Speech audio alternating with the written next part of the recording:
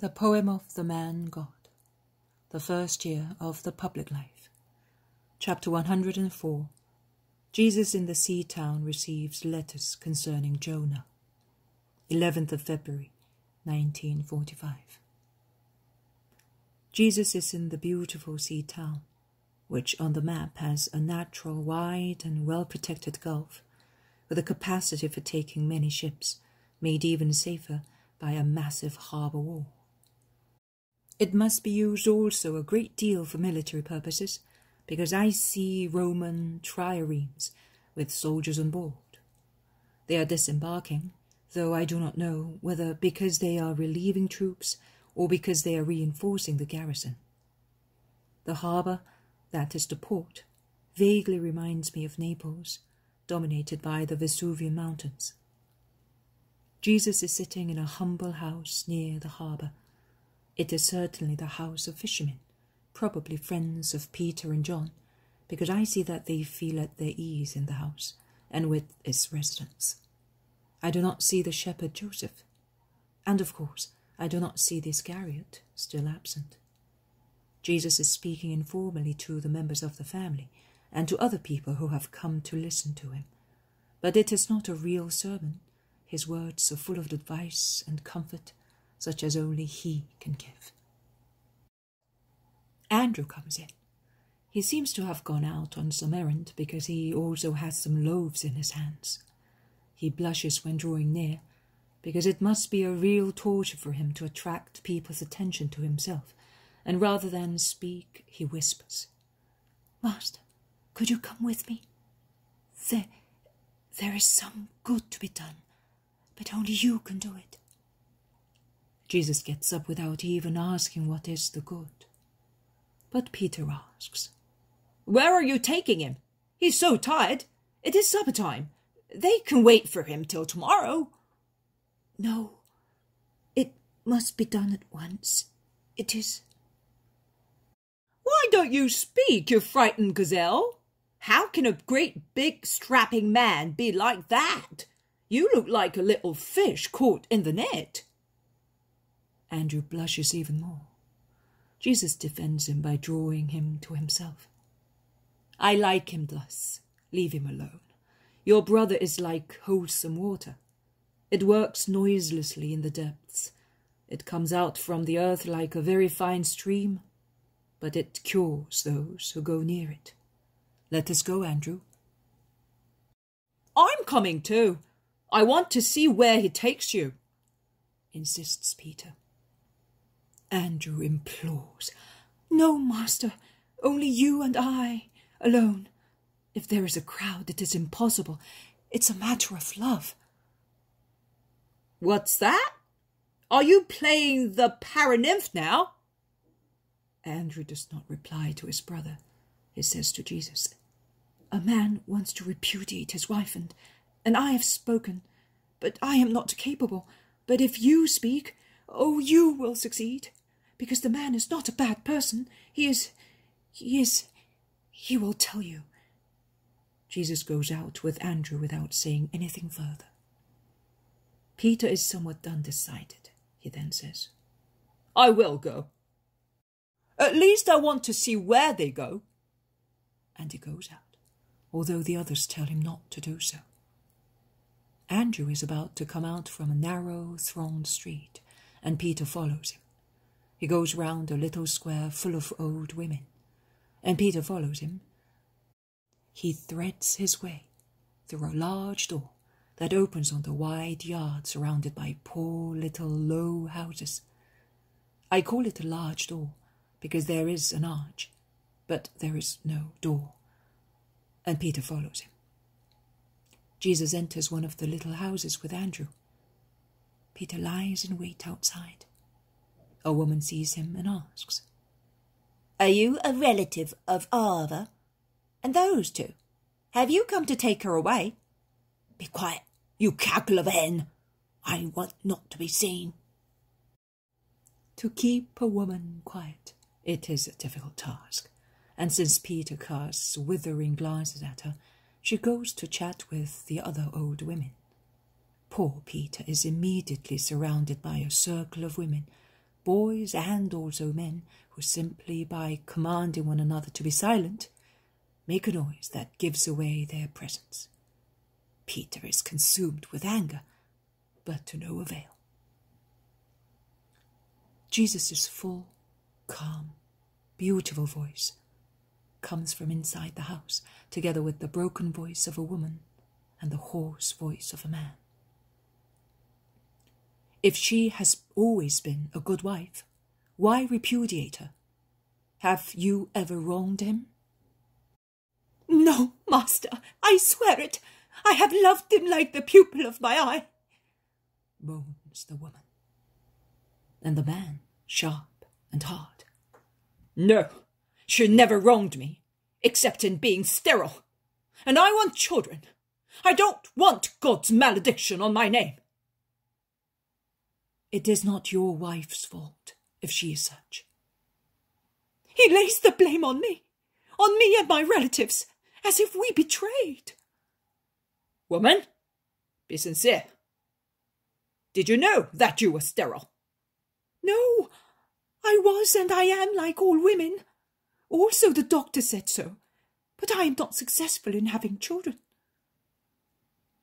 You can see that she has not betrayed you. She suffers for that too.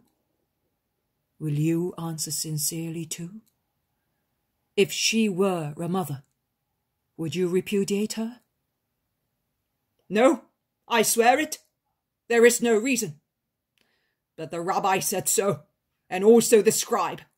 A barren woman is the curse of God on a house, and it is your right and duty to give her a divorce and libel, and not to vex your virility by depriving yourself of children. I am doing what the law states. No, listen.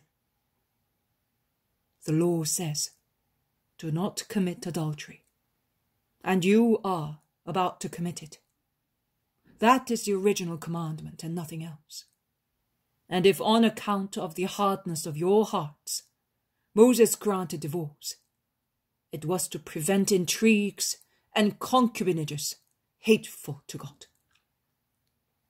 Then your vice expanded more and more, Moses' claws, creating the wicked chains and murderous stones, which are the present lot of women, always victims of your arrogance, of your whims, of your deafness, and your blindness to affections. I tell you, it is not legal to do what you want to do. Your action is an offense to God. Did Abraham perhaps repudiate Sarah? And Jacob? Rachel? And Elkanah? Hannah? And Manoah, his wife? Do you know the baptizer? You do?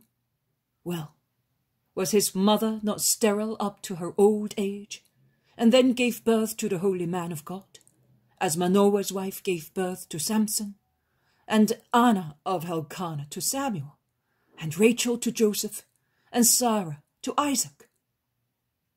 To the husband's continence, to his compassion for his sterile wife, to his fidelity to marriage, God grants a prize, and a prize celebrated through centuries, as he grants consolation to the weeping sterile women, no longer sterile, nor depressed, but glorious in the exaltation of being mothers. You are not allowed to offend her love. Be just and honest. God will reward you beyond your merit. Master, you are the only one to speak so. I did not know. I asked the doctors, and they said to me, do it. But not one word to tell me that God rewards a good deed with gifts. We are in their hands, and they close our eyes and our hearts with an iron hand. I am not a bad man, master. Don't be angry with me. I am not angry. I feel sorry for you more than I do for this weeping woman, because her pain will end with her life. Yours will begin then to last forever. Think about it. No, it will not begin. I don't want it to begin. will you swear to me, by the God of Abraham, that what you say is the truth? I am the truth and wisdom. Who believes in me will have justice, wisdom, love, and peace. I want to believe you. Yes, I want to believe you. I feel there is something in you which is not in the others. Well, I will now go to the priest, and I will say to him, I am not going to repudiate her any longer. I will keep her, and I will only ask God to help me to feel less the pain of being childless. Ava, do not cry. We will ask the Master to come again to keep me good. And you, continue to love me. The woman cries louder because of the contrast between her previous sorrow and her present joy. Jesus instead smiles. Do not cry. Look at me. Look up, woman. She looks up. She looks at his bright face through her tears. Come here, man. Kneel down beside your wife. I will now bless you and sanctify your union. Listen, Lord God of our fathers, who made Adam with the dust of the soil, and gave him Eve as a helpmate, that they might populate the earth with men, bringing them up in your holy fear, descend with your blessing and your mercy. Open and fecundate the womb that the enemy had closed to lead them to a double sin of adultery and despair. Have mercy on these two children, Holy Father, Supreme Creator. Make them happy and holy. May she be as prolific as a vineyard, and he, her protector, as the elm tree supports the vine. Descend, O life, to give life. Descend, O fire, to inflame. Descend, O power, to activate. Descend, grant them, that for the praise feast for the fruitful crops next year, they may offer you their living sheaf, their firstborn, a son, sacred to you, eternal Father, who bless those who hope in you. Jesus has prayed in a thundering voice, his hands stretched out over their bowed heads. The people no longer refrained themselves, and they gathered together, Peter in front of them all. Stand up, have faith, and be holy. Oh, stay, Master, begged the reconciled couple. I cannot. I will come back. I will be here very often. Stay, stay, speak also to us, shout the crowd. Jesus blesses but does not stop. He promises only to come back soon, and he goes to his hospitable house, followed by a small crowd. Inquisitive man, what should I do to you? He asks Peter on the way. Whatever you wish. However, I was there. They enter the house, they dismiss the crowds that make comments on the words they heard, and they sit down to supper. Peter is still inquisitive. Master, will there really be a son? Have you ever seen me promise things which do not come true? Do you think that I would take the liberty of using the confidence in the Father to lie and deceive? No, but could you do that to all married couples? I could, but I do it only where I see that a son can be an incentive to holiness. I do not do it where it would be a hindrance. Peter ruffles his grizzled hair and becomes quiet. The shepherd Joseph comes in.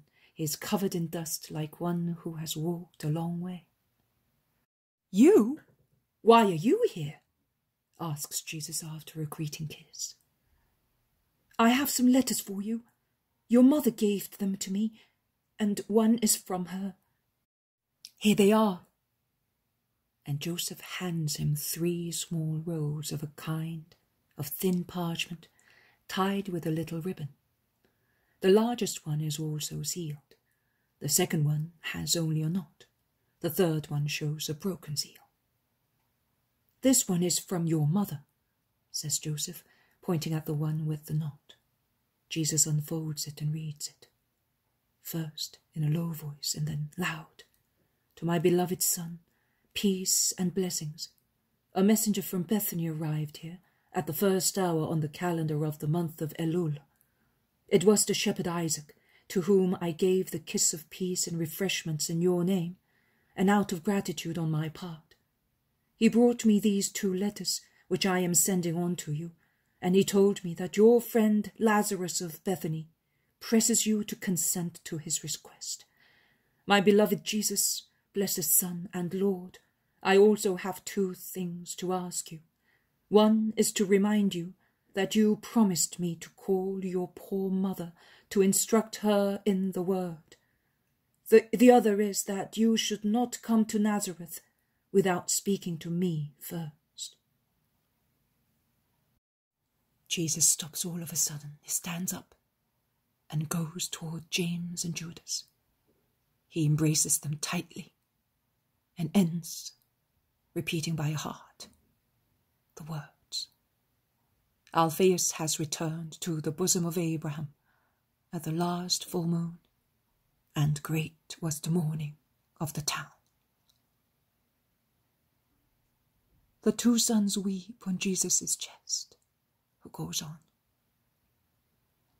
"At the last hour he wanted you, but you were far away.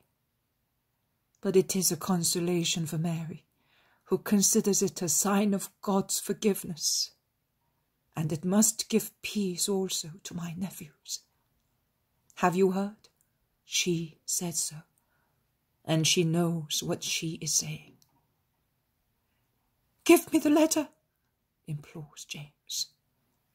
"No, it would hurt you." "Why? What can it say more painful than the death of a father?" "That he cursed us," sighs Judas. "No, not so," says Jesus. "You say so not to pierce us, but it is so." "Read then." And Judas reads, "Jesus, I beg you, and also Mary begs you, do not come to Nazareth until the mourning is over. Their love for Alphaeus makes the Nazarenes unfair towards you, and your mother cries because of that. Our good friend Alphaeus comforts me and calms the town.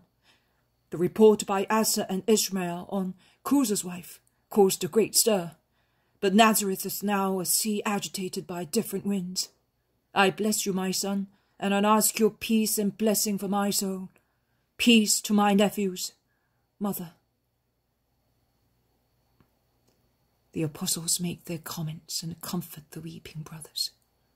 But Peter says, "Are you not reading those?"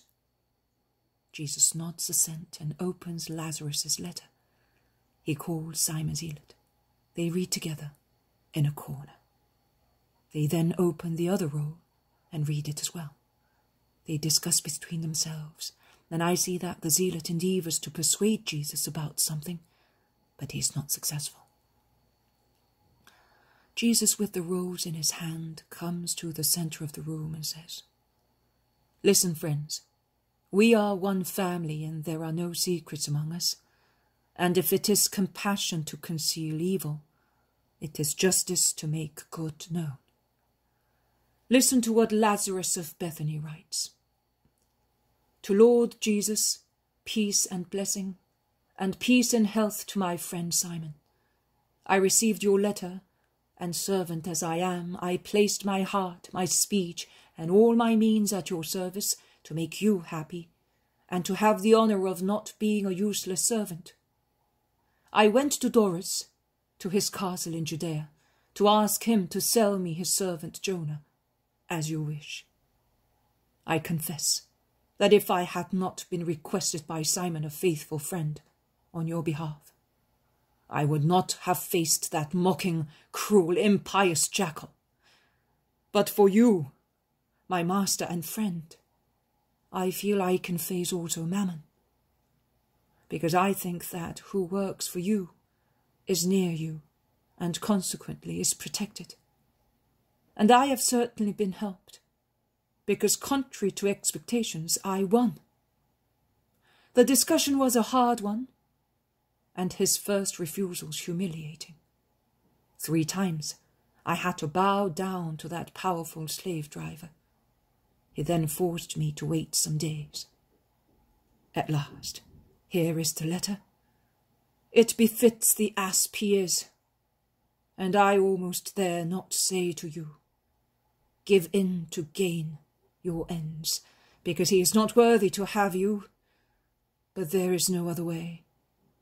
I accepted on your behalf, and I signed. If I did the wrong thing, rebuke me. But believe me, I tried to serve you as well as I could.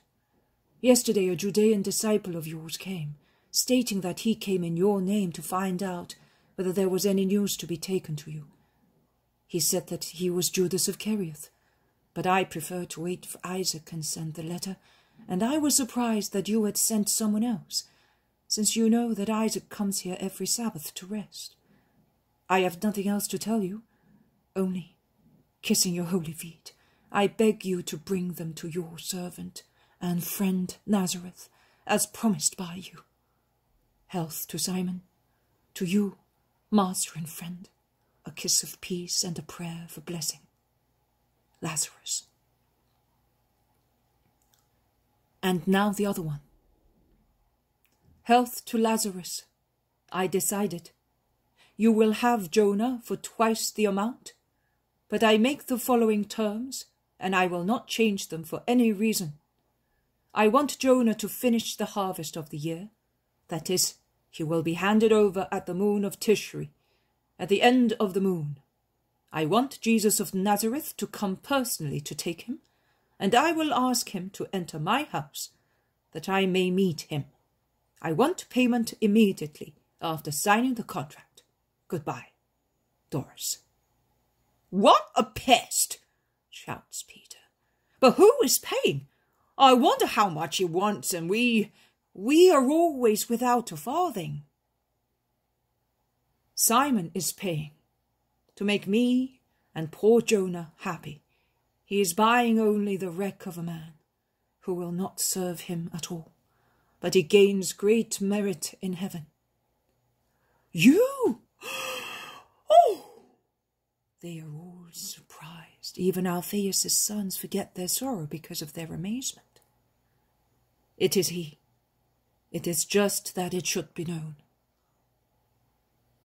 It would also be just if it were known why Judas Iscariot went to Lazarus. Who sent him? Did you? But Jesus does not reply to Peter. He is very grave and pensive.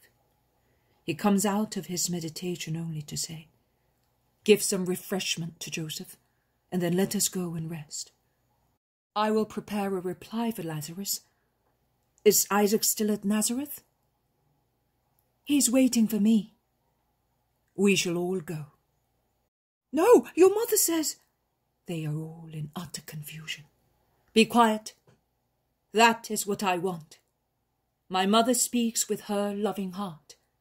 I judge with my reason. I prefer to do it while Judas is away, and I want to hold out a friendly hand to my cousins Simon and Joseph, and mourn with them before the mourning is over. We will then go back to Capernaum, to Gennesaret, that is to the lake, awaiting the end of the month of Tishri, and we will take the Marys with us. Your mother needs affection, we will give it to her, and mine needs peace. I am her peace. Do you think that at Nazareth, asks Peter, I do not think anything. Oh, well, because if they should hurt her, or cause her any sorrow, they will have to deal with me, says Peter, completely upset. Jesus caresses him, but he is lost in thought. He is sad, I would say. He then goes between Judas and James and sits down embracing them to comfort them. The others speak in low voices, not to disturb their sorrow.